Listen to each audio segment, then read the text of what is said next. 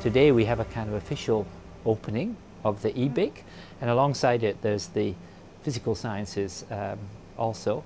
And so there's this really nice building that was originally an extension of one of the beam lines in the synchrotron, but now has become a kind of entity of its own. So now lots of people are doing cryo-em, determining structures. Even the pharmaceutical companies who didn't start doing X-ray crystallography till about 1990 have now also got into this, and are now at least worldwide 10 or 15 companies using cryo-em to do structure determination of molecules that you might want to do drug design for. So it's having an impact on biology and pharmaceutical companies. So electron microscopy has been around as a method for many years. It was developed in the middle of the 20th century and gave a good overview of biology. But about 6 years ago or so, there was a huge step change in the technology.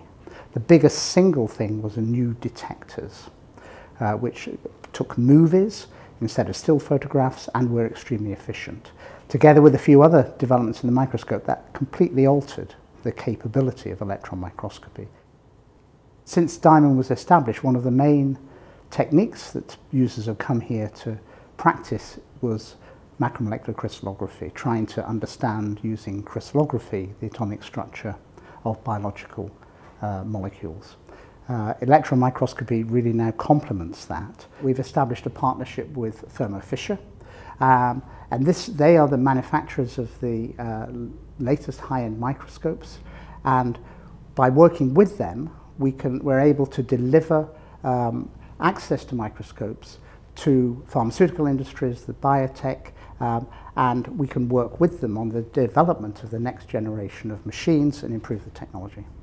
Yeah, so I'm here in front of the Titan Cryos microscope. This is one of the two microscopes that we are putting on site here at Diamond Light to run the industrial program to give access to pharma companies to cryo-electron microscopy. So one of the microscopes is a sample screening microscope, and the other one is a high-end data collection microscope, giving pharma companies the possibility to do first quality check on a sample before it goes into the data collection piece.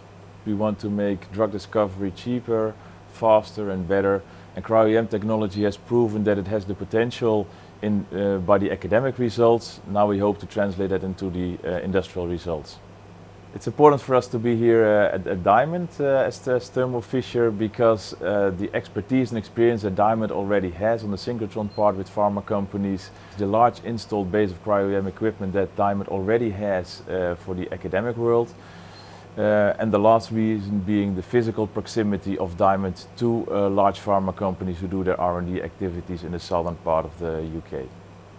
My company e-bic, who do a lot of structural biology, plan to use this facility routinely to do single particle cryo-electron microscopy, really to enable our drug discovery efforts. So the ability to use this facility to look at the near atomic resolution of our drug targets, bound to the small molecules, will allow us to really accelerate our drug discovery programs by informing our medicinal chemists about where to go next with their design.